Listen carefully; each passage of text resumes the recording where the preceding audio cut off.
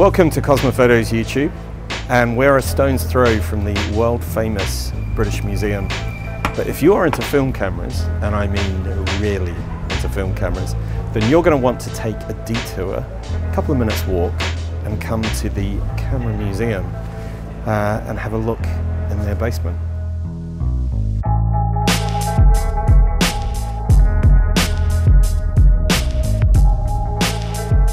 So here we are in the basement of the Camera Museum Cafe, in this fantastic room which literally has the entire timeline pretty much of film camera design and history. I'm going to point out a few of the most interesting designs as we take a tour around the Camera Museum. So it starts off here with box cameras. The Kodak Brownie was probably the most important cardboard box ever made. It takes 120 film, the same film that you can use in medium format cameras today.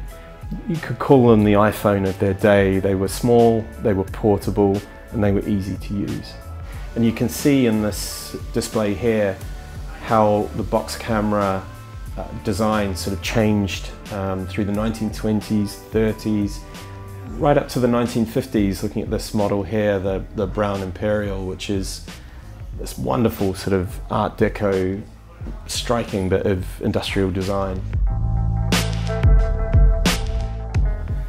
We come to the classic sort of vintage camera cliche, folding cameras, these wonderful sort of leather or leather effect bellows that allowed the lens to come out.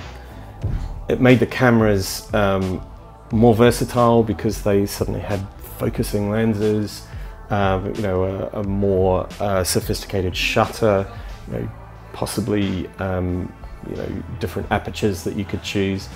And you can see here, 1910s, 1920s, you have these very basic designs, and then in the years just before World War II and then into the 50s, they suddenly get this wonderful sort of golden age of camera design aesthetic. So as we go down here through the 1950s, you can see that most of these cameras have lots of metal still. This is in the age before consumer plastics, and you have some really iconic designs like the Zeiss Icon Contaflex. I'm going to give a shout out here to this very odd looking Soviet camera called the Horizont. It's actually a panoramic camera that you would hold with a handle down here.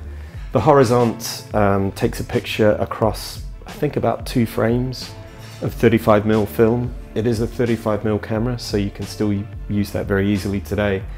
Great fun if you want to try something a bit different. They're really fun and funky cameras. I believe the designer of this camera, he built it in the 1960s, is still alive today in Moscow. So if he's watching, thank you. So this little part of the Camera Museum's display shows how in the 1950s plastic started becoming used for consumer products. We have cameras like the wonderful Agfa Clack.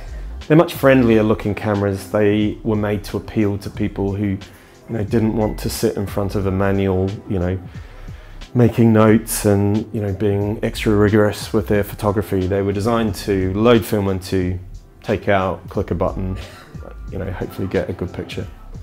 Here is where we're starting to enter what I would call the golden age of camera design, the 1960s and the 1970s. Here we still have a lot of really well-made, durable, reliable cameras, made to a budget, but still mostly utilizing metals. Also at this time, you're starting to see things like exposure meters on cameras. As that technology sort of matures, you're seeing even like very, very cheap cameras like this Helena Palette Electric, which was made by Haking in Hong Kong in the 1960s. I mean, that was absolutely like bare bones budget camera made for, people with like a very modest budget for buying cameras. But in the 1960s, suddenly even cameras like this had those features that unbelievable to anyone except like the most hardened professionals who'd be using expensive cameras. So here we're still in the 60s and the 70s, and I'm just going to point out sort of three notable Soviet cameras. It's Kosmo Foto. We're going to talk about some Soviet cameras. We're going to look at the Cosmic 35, which is the UK labelled version of the Smena 8 camera. Probably the most produced 35mm camera of all time. Kept making them because they were seen as the perfect beginner camera for kids or youngsters, amateurs. Then we go to this camera, which is the Prinzflex 500. It's actually a Zenit camera made by KMZ in Moscow in the Cold War days. It's a Zenit B camera from the late 1960s, early 70s, but what does Prinzflex mean? Well, Prinzflex was the in-house brand of Dixon's, the UK electronics chain. Down here we have one of my favorite Soviet cameras, the Lubitel 166 Universal. The Lubitels are a range of 120 TLR cameras, medium format.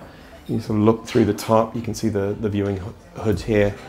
Lubitels were made from the 1950s up until the 1990s, and they're even made today because Lomography have bought the rights to manufacture the cameras in China now. A really great way of dipping your toes into medium format because they're easy to use, easy to load. They take nice pictures, not Hasselblad pictures, but they give you an impression of how lovely medium format is as a format. Still find them very cheaply, 40, 50 pounds tops for a working camera, which for medium format is great because medium format was, after the 1950s and 60s, it was more of a format for professionals, so the cameras tend to be a bit more expensive. So here is golden age of SLR design in my opinion and quite a few others. So we're starting off in the 60s with beautiful, almost Art Deco design on this Zenit 3M camera from the Soviet Union, through to the wonderful gleaming Konica auto reflex from the late 1960s. The Yashica Electro 35, one of this absolutely enormously successful series running from the 60s into the 80s. Millions of those cameras were made because they had a really good auto exposure system, a rangefinder rather than SLR. The ubiquitous Pentax K1000, which, based on the long-running and incredibly successful Spotmatic series. It's one of the 1970s Pentax cameras that started using a bayonet mount, lens mount, rather than screwing in a lens like the Spotmatics. Another Zenit, the TTL, from the late 1970s, built like the proverbial bleep, and has this wonderful Helios 58mm lens, which loads of videographers and cinematographers like using because it just creates this incredible out of focus creaminess, bokeh as the Japanese call it. And next to that, really interesting camera from East Germany made by VEB Pentacon, who made dozens and dozens of Praktika cameras. This was one of their sort of automated models from the late 1970s, so it's got a electronically controlled shutter, which means it's very accurate with exposures. These cameras were actually used on Soviet space missions. The Olympus OM series, what can we say about that?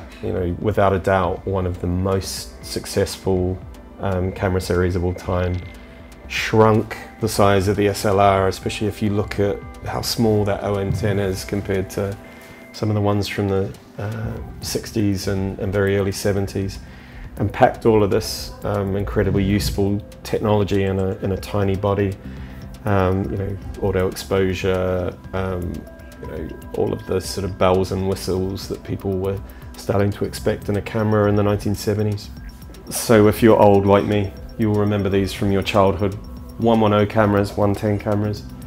It depends on how you want to say it. 110 was a film format designed to make loading film easier than 35mm or 120. Very, very small film frame, much smaller negatives. But as you can see here, there was fairly consistent design. All of these cameras, some of them are a bit more aesthetically pleasing, some of them are a bit more robust looking, but very much form follows function. A real snapshot of camera design in the 70s and 80s, and all sort of sticking fairly close to a similar formula. So now we're entering the age of the compact camera, the sort of chunky 80s autofocus cameras, right at the real dawn of autofocus. I'm gonna give a shout out to a few which are like absolutely great cameras if you find them. The Canon 35mm with its wonderful 40 1.9 lens. You can take wonderful portraits on that camera. The Pentax PC35AF-M. We've actually done a video on this camera, and I'll make sure there's a link to it in this video. Just a wonderful, wonderful early autofocus camera. And here you've got this bad boy, the Canon SureShot Zoom XL. I've got one of these as myself, actually. I've been wandering around today shooting it. Absolutely amazing camera, one of my favorite compacts, even if it's not, not really compact, but wonderful lens on it and really, really fun shooting.